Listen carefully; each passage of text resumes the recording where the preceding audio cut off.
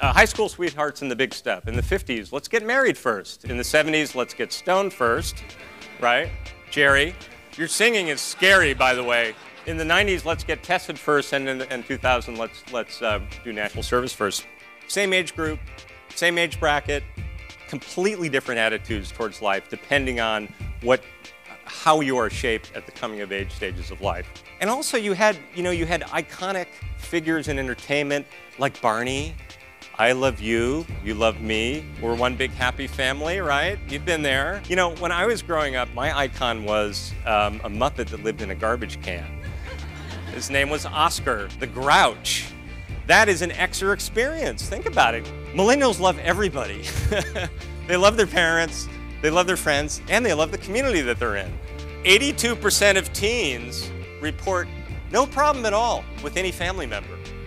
That's incredible. I didn't know that IRL, I didn't know anything about that, until, several months ago. He's like, IRL, Dad, IRL, like in real life. I'm like, you have to distinguish between real life and what?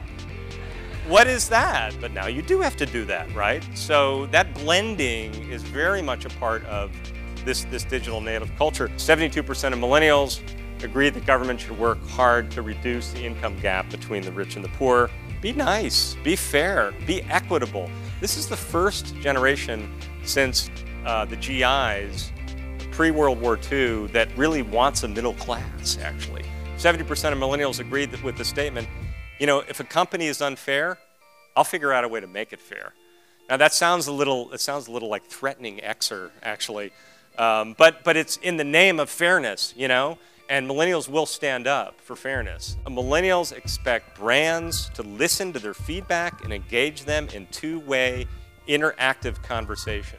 Don't forget these: participate, create, and share. Participate, create, and share. If you're doing these things in media, you are attracting the millennials and you're getting on the right track.